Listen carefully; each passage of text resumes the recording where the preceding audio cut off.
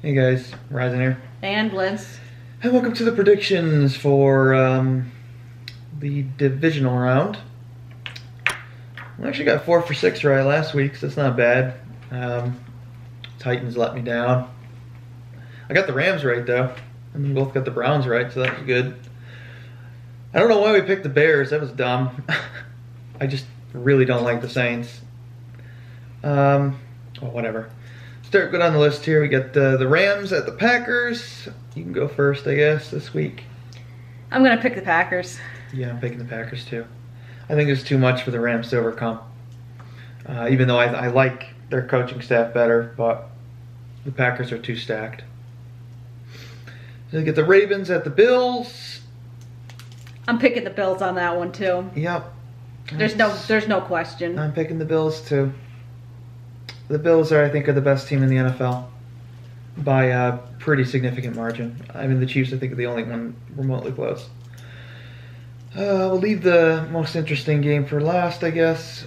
Go the Bucks at the Saints. I mean, is this really a decision? Yeah, it is. I mean, the Saints are favored.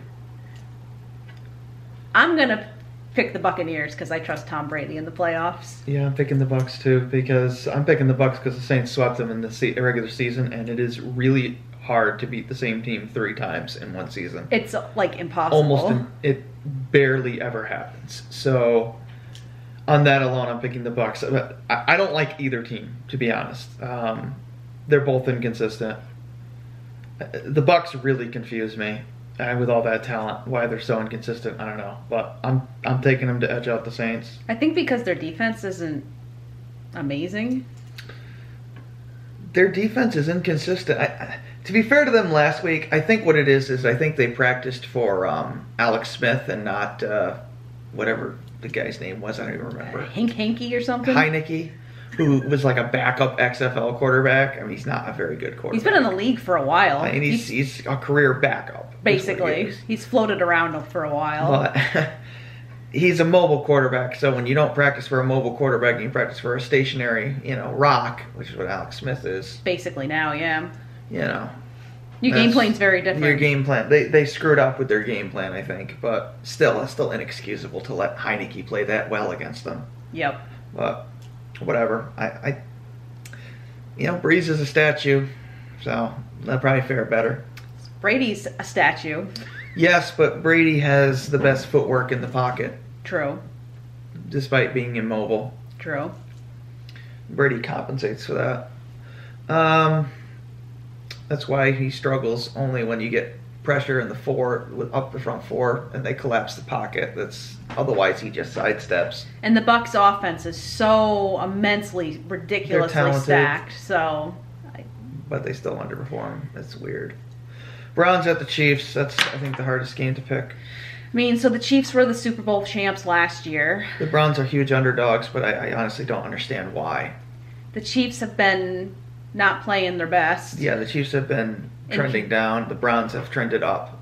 They won the last 6 of their 8 regular season games, and the 2 games that the Browns lost, one was the Ravens shootout that they just came up short in, and the other was the Jets game that you shouldn't count because they had no players. They had COVID. Right. I mean, they just kicked the Steelers' ass with, their team infected with COVID. Right. They had no coach. And they're supposed to get back some players this week. So. I think it's going to... The Chiefs, I'd be surprised if the Chiefs cover. I would not be surprised if the Chiefs win. I'd be surprised if they cover the spread. It's a 10-point spread. Which is ridiculous. It's crazy. The Browns are a lot better than people... I mean, that's giving them the same spread the Bears had against... the Saints had over the Bears. And the Browns ain't the Bears. Come on. Come on now. It's ridiculous. Yeah, I don't know what Vegas is thinking. That is ridiculous. Who will win is a very interesting question. Make your pick. As much as I want the Browns to win, I'm going to pick the Chiefs. I'm taking the Browns. I'm taking the upset.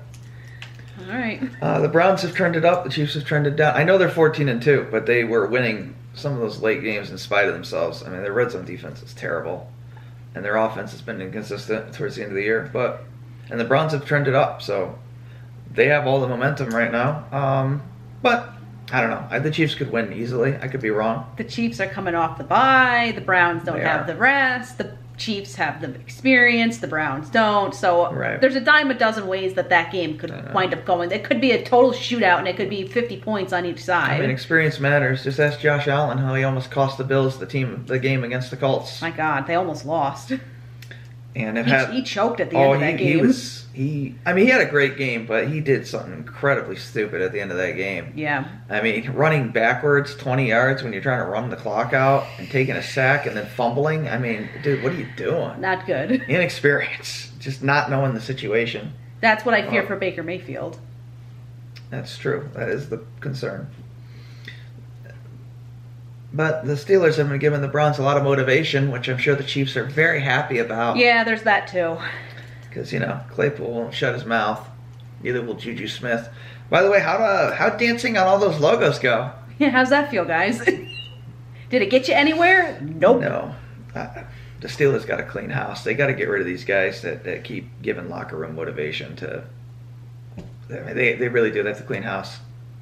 Yeah. It's just... They keep looking past opponents, and I don't know why they continue to do it every year. They were clearly looking ahead to the Chiefs. Oh, clearly. Or the Bills, actually. Or somebody else. Because if they won, they were going to play the Bills because the higher seed. But...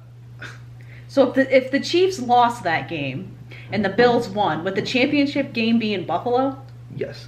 Buffalo is the higher seed. It's just crazy. It's been 20 years since anything like that's happened? Well, no, I think the what was it? There was the number 2 seed held the home game. Was it Falcons? I guess.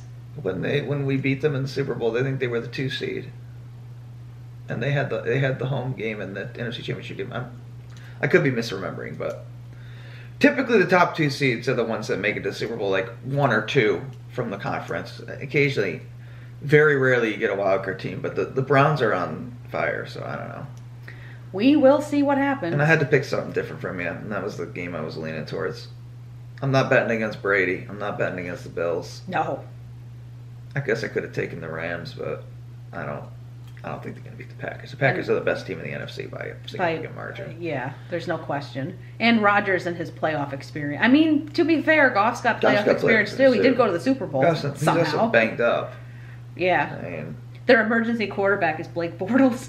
Yeah. Because, the other guy got killed in the last game. Yeah, I can't believe they didn't eject that guy. They didn't find the guy or anything. Terrible There's been no fines, no anything for that hit. He dove at him when he was on the ground. Yeah. I mean, I'm sure it's unintentional, but I mean, Jesus, man. You shouldn't be diving at people that are on the ground. Yep. But whatever. So we'll see what happens. Should be a very interesting weekend of football. Yep. To say the least. Yep.